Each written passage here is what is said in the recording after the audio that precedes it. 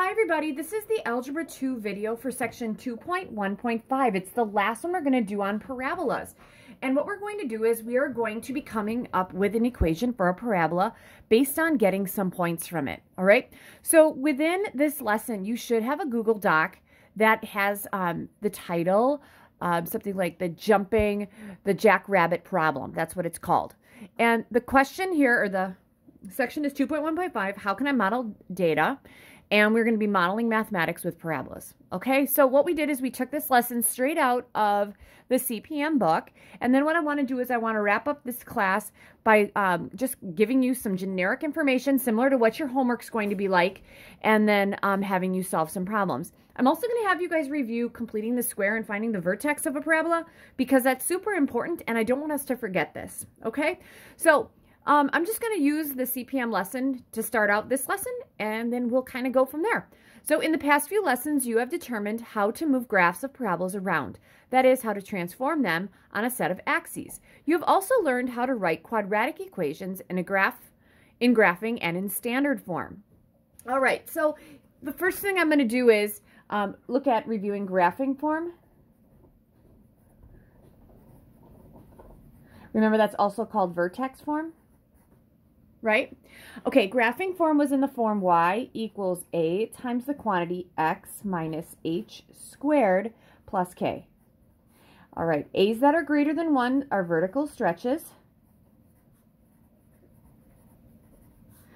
A's that are less than 1 would be a reflection over the x-axis.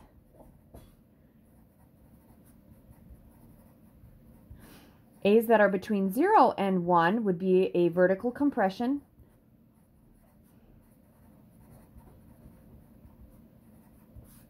H is our horizontal shift.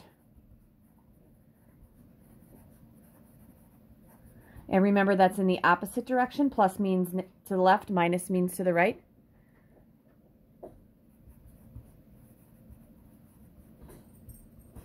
And K is your vertical shift.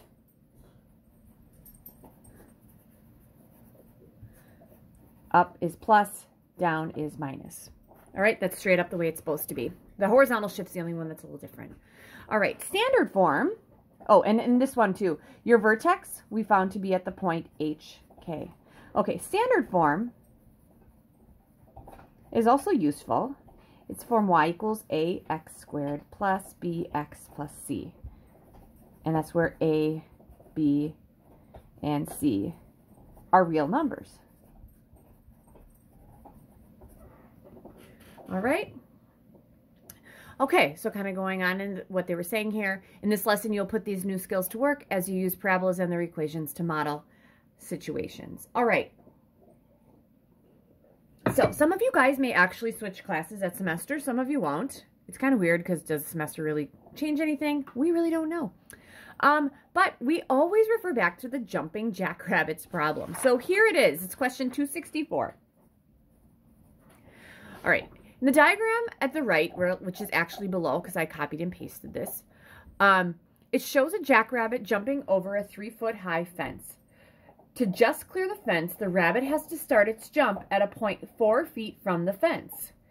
Sketch the situation and write an equation that models the path of the jackrabbit. Show or explain how you know your sketch and your equation fit the situation. All right, so questions that they wanted me to ask, their discussion points would be, how can we make a graph fit the situation? Super duper important. What information do we need in order to find an equation? And how can we be sure that our equation fits the situation? All right, so in this one, you have this jackrabbit, and this rabbit is... it is jumping over a 3-foot-high fence, okay? So this is 3 feet high. All right, to just clear the fence, the rabbit must start its jump 4 feet from the point of the fence. So let's say our rabbit, and I'm going to tell you right now, I am not an artist at all. So let's say our rabbit's going to start here and jump up and then go down. That's actually not too bad. So it's a parabolic. Here, that's probably a little better. So our jackrabbit's going to jump over this fence, just clear the fence, and then go down. It says that it has to go, to clear it, it has to start 4 feet from the fence. So it has to start 4 feet here. Now, fences. You guys, if you've ever seen a fence, they're straight up and down with the ground. So this is going to be perpendicular. That ends up being somewhat important because this side of the parabola should be the same as that one. Okay? So what we need to do is we have to find some points on this parabola. Some important points would be, and I'd ask this in class, what's an important point? Vertex would be an important point for a parabola. X and Y intercepts would be important points for a parabola. But I want to find a parabola's important points. So what I need to do is I need to decide if I have a coordinate plane, which I am just going to show with pencils here, where would I move my coordinate plane? Now, one of the things I tell kids all the time is, what is the nicest point in the world to use in math? And the nicest point in the world to use in math on a coordinate plane would probably be 0, 0, right? Yeah, it is. All right, so this is where we're going to do this. We're going to do something like, and actually since I have a ruler, I can do this. I don't have to do it. So let's say this is my coordinate plane. Now you can put your coordinate plane anywhere you want, but if you guys can use the nicest point in the world, why not, right? Yeah, so I actually didn't do too bad with that one. So let's say this is my coordinate plane. So I need some points here, right? Well, this is the point 0, 0. All right. Then the vertex I actually have, because it'd be 4, 3, because I go to the right 4, up 3. All right. And then my question would be how long, I could find that point too. How long is that? Well, if this is 4 feet, wouldn't it also have to, since it's a parabola, and these would be symmetric 4 feet, this is going to be the point 8, 0.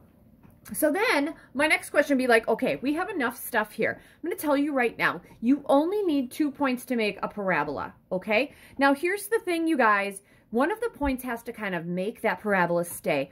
Would it make sense that if I have these 3 points and I have to pick 2, if I pick the x and the y-intercept, couldn't there not be another parabola that does this? Couldn't there be another one that shifts all the way up? So I don't want to pick the x-intercepts. That's not one. But if I would pick this point and then that x-intercept, wouldn't that just give me one parabola? Yeah, there's no way you can draw another one. I can't flip it through this way because this is the vertex. It has to be the vertex right there, okay? If I choose this point. The last one, I didn't pick the vertex, so it could move. So if this doesn't move and that x-intercept doesn't move, well, that is going to not move too. So that is what we're going to use. So to write the equation for the parabola,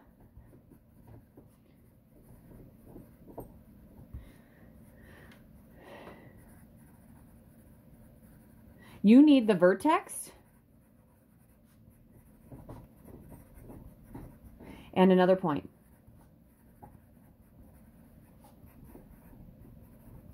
That's the least amount of information that I need to graph this or to come up with this equation. All right. So here's what I got. I got the vertex. I'm going to use that. It's at the point 4, 3. And the point I'm going to use, I would highly suggest you guys use 0, 0 if you can. We're going to get to a problem next, and in your homework, you won't be able to use the origin because I'm going to give you the point. All right. But if you can choose it and you can move it, why not use the origin? And most real life problems, you can use the origin. Problem is, most math problems I'm going to give you aren't real life problems. All right, so here we go. So then I would say, okay, which one of these do you think I could use as far as graphing form or standard form to find the equation? Okay, what do I have? Well, let's see here. In this one, x's and y's, I have an x and a y. That's this point, right? But if all I have is an x and a y to substitute, I still have an a b, and a c. And I can't solve an equation with 3 variables, just not yet. I think that's chapter 6. All right, and then the next one, okay, let's see here. Do I have enough information here where I could substitute into here? Okay, let's see here. The vertex is my hk, so I could put something in h and k. My point is my x and y.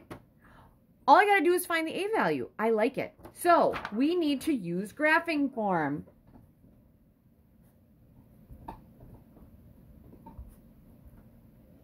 Which again was y equals a times the quantity x minus h squared plus k. All right, so in these numbers, remember, the 4 is the h, the 3 is the k, this is my x, and that's my y. What I love about 0, 0 is you can't mix up the x and the y because they're both the same, right? All right, here we go. So we're going to substitute. What's my y? We're going to put 0 in here, okay? So I'm going to have 0 equals, I don't have an a value. That's what I'm trying to find. But there is one thing you could tell me about the a value. Think about that for a second. What's one thing you could tell me about the a value? All right, next, here we go. X minus h, my x is 0, minus my h is 4, squared, right? And then plus k plus 3. Okay, let's do some order of operations here. 0 equals, in the parentheses, we're going to have -4, and we're going to square that, plus 3.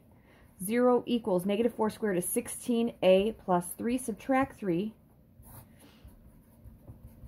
Divide by 16. A equals -3 sixteenths. I am going to check my answer, and I'm going to have you guys do that too. Now, -3 sixteenths. Let's see here. That is a nice decimal. So I would be okay with A being -3 sixteenths, or was that -0.1875?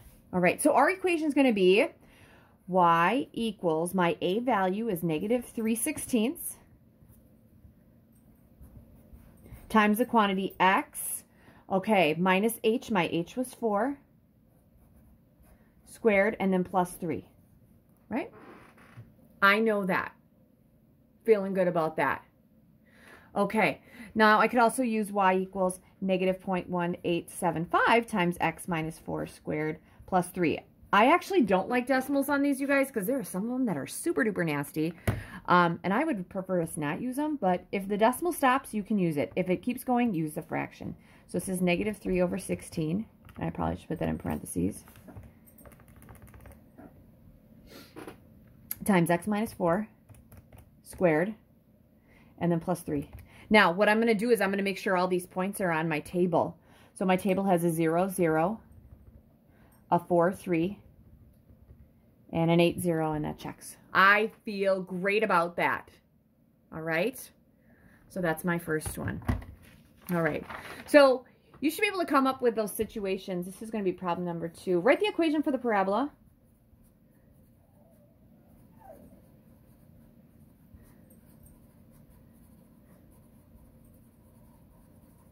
Whose vertex is -1, 9, and contains the point -7, -3. There we go. This is probably going to be nasty, and I'm going to be honest with you. I am just making this up. Then I'll look at one completing the square to get you guys reviewed on that, because your homework has 5 of these kinds of problems and 2 review of completing the square. All right. All right, so here is this. We got y equals a times the quantity x minus h squared plus k. All right, here we go. We have, it contains -7, -3. -7 is going to be the x I put in. -3 is going to be the y I put in. -1 is my h. And 9 is my k, okay? Just because, just knowing this, you guys, you know your equation is going to be y equals a times the quantity. Okay, if it's x, if it's moving to the left one, wouldn't that be x plus 1 squared and then plus 9? You know that it's like that for sure, which makes sense because if I would put -1 in here, minus a -1 is plus. All right?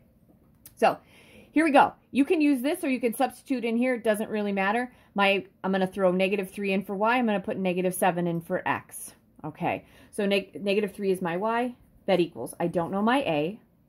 My x is what? -7. Minus a -1, that's plus 1, which I had over here, squared. Plus k is 9. All right, here we go. -3 equals. -7 plus 6, it's -7 plus 1 is -6. We're going to square that, times a plus 9. -3 equals, this is 36a plus 9, subtract 9. Oh, this was kind of nice. Divide by 36. A is equal to -12 over 36 is -1/3. Now, I know -1/3 is 0.3 repeating. I would not use that at all, okay? I would use y equals, my a is -1/3 times the quantity x plus 1 squared plus 9. And then you guys all have the ability to check these, and I totally would. Here we go. -1/3 times x plus 1 squared plus 9. I should have points at -1, 9. Ooh, I did something wrong. Oh, there's a negative here. I didn't mean to do that. Okay, so I should have a point at -1, 9, Yep, and I should have 1 at -7, -3. Yep, there you go. Okay, so that is that. I'll do another quick one just for those of you that need it. If not, you can just fast forward to the next review thing. All right, actually, I don't think I'm gonna have time to do that. I'm gonna have to complete my square. Last one, complete the square.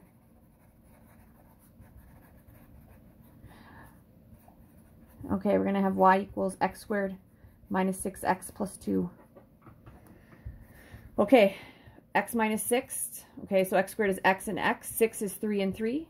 They're both minus because that would give me y equals x minus 3 squared.